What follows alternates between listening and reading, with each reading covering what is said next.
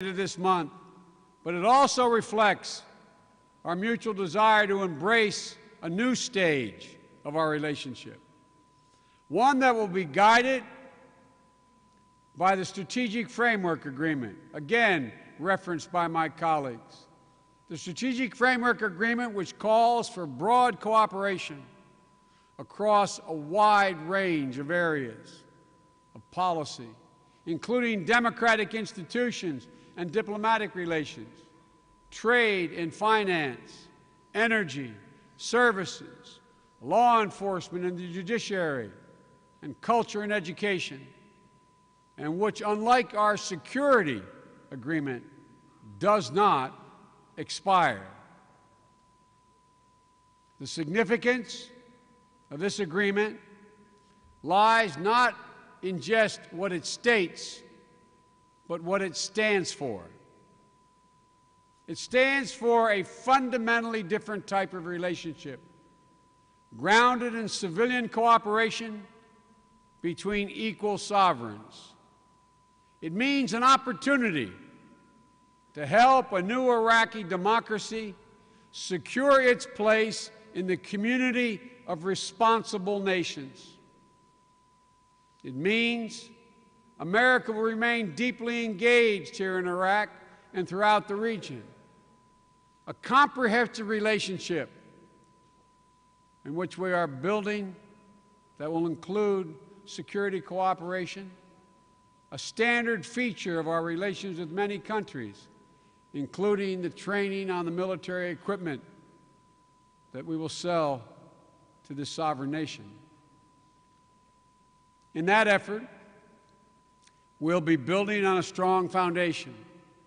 The deep ties that were forged in battle that made Iraq one of the 10 largest purchasers of U.S. military equipment and the 4th largest in the region. And we'll continue to assist Iraq in other areas when asked, where we've made commitments, such as helping those displaced by war inside Iraq and in neighboring countries. Yesterday, Prime Minister Maliki and I chaired a meeting of the Higher Coordinating Committee, a body created by the Strategic Framework Agreement and charged with overseeing the important work of bringing this new relationship to life. This is a young population in Iraq. Over 50% of Iraq's population is under the age of 20. And I say to you, American warriors,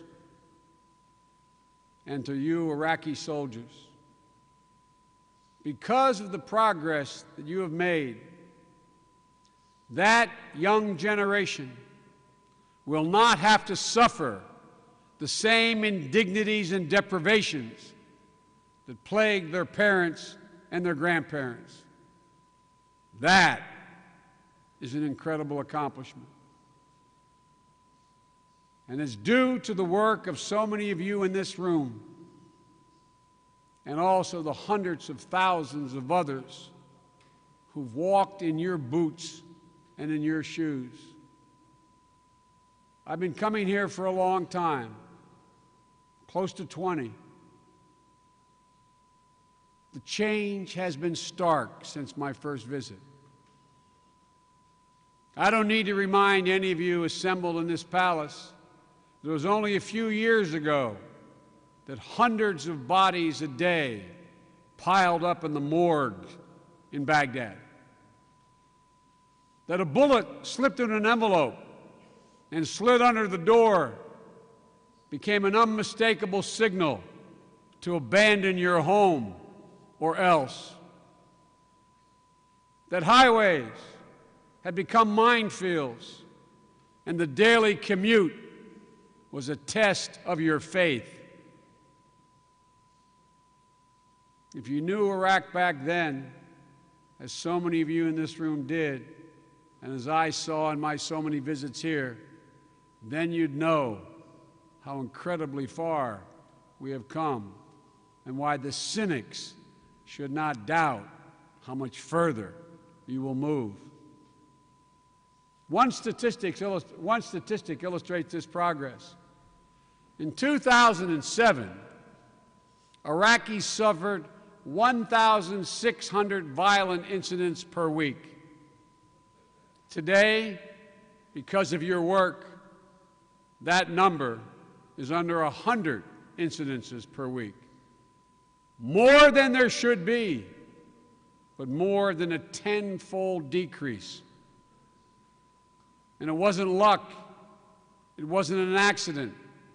It was the sacrifice and bravery and professionalism of all of you assembled before me in uniform that made it possible. And it will not and should not be forgotten, either in Iraq or in my home country of the United States of America. What you all know is that it doesn't mean that the threats are over. Far from it. Violent extremists continue to launch appalling attacks against innocent civilians, fire deadly rockets at diplomats merely trying to do their job, and threaten Iraqi troops and police who are sworn to protect their own people. But Iraqi security forces have been well trained, prepared, and you are fully capable of meeting the challenge. And Iraq's emerging, inclusive political culture will be the ultimate guarantor of this stability. When we announced this way forward in October, there were those who charged that America was abandoning Iraq and that one of two outcomes would result. You've heard it and I've heard it. Either Iraq would slide back into ethnic or sectarian war, or that other countries in the region would unwelcomingly fill the vacuum. In my view, in the President's view, those arguments are not only misunderstand the Iraqi politics, but they underestimate the Iraqi people. First, the lesson of the last few years in Iraq is that while there remain strong disagreements over matters of policy, Iraqis' leaders are opting for political solutions, not violence. I've said many times, and some of my friends in the front row have heard me say it time and again, and it's often overlooked, an overlooked development in Iraq. Politics has broken out. Politics has become the dominant means of settling disputes and advancing interest. And as you have all learned in all democracies, politics is sometimes messy, not just in Iraq. And as President Obama and I have said early in our administration, the pursuit of perfection should not stand in the way of advancing achievable goals continually. Disputes are now settled within the bounds of acceptable give and take, and that's a huge and necessary step forward. The second point is that we learned over more than 8 years in Iraq that this country's independent, patriotic spirit is stitched into its national fabric. The Iraqi people will not, have not, and will not again yield to any external domination. And they would never abide another nation violating their sovereignty by funding or directing militias that use Iraqi terrain for proxy battles that kill innocent Iraqi civilians. That's why I'm confident.